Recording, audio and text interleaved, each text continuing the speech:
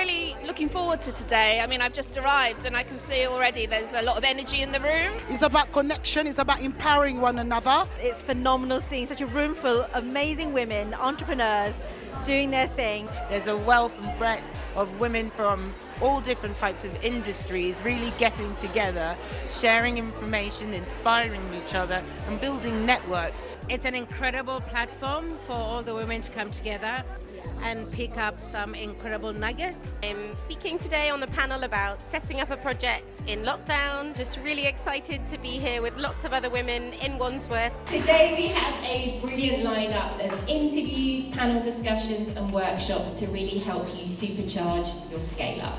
We'll also be announcing the winners of the Wandsworth Women's Enterprise Awards, which is recognising some of the amazing female entrepreneurs in the borough. The food is great, everything is amazing. Lovely food, lovely to see all the lovely organisations together. It's encouraging and motivating to see the winners. It's such a beautiful event that recognises all the hard-working women. I was a judge on the awards, I know how worthy they are.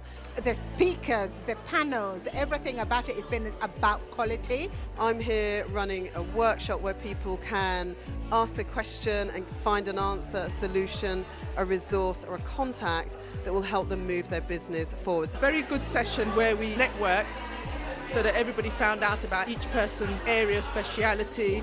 We were given opportunities to write down what sort of areas that we're looking for. To also work on that branding exercise. It's organised perfectly. It's definitely sparked some creativity. Which is why I make sure that I come every single year, and I normally make a nice friend out of it as well. I just love being here. I think it's been a really great example of women helping other women.